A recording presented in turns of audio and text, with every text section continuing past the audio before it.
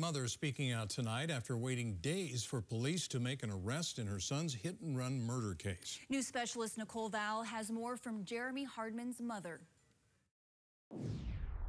Hardman's mother is breathing a sigh of relief tonight, knowing that the man police say killed her son right here is behind bars. Some people here in the community are calling Hardman an animal hero. Just take a look at this note here. It says Jeremy Hardman died trying to save man's best friend. Everybody thought of him as their best friend.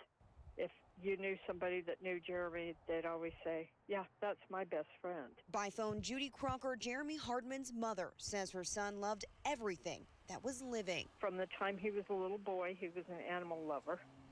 Growing up, we always had a menagerie of pets in the house. Police say an argument over a dog is what prompted 40-year-old Aaron Hosman to make a U-turn in his car here on this West Valley City street corner and hit Hardman while he was in the crosswalk. Hosman then fled from police, ditching his car. Saturday night, police caught up with him and took him to jail. As if he would senselessly beat a dog and then turn around and murder another person for calling him out on it.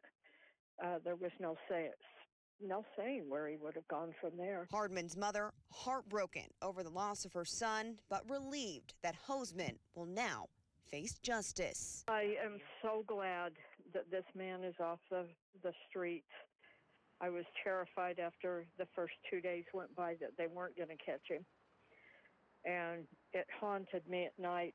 He murdered my baby.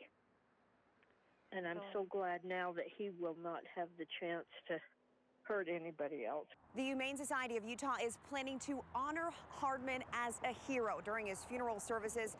They plan to line the streets with pet lovers and pet owners as a tribute. Hosman is in jail under investigation for murder and obstruction of justice. Formal charges are expected to be filed very soon. In West Valley, Nicole Vowell, KSL 5 News.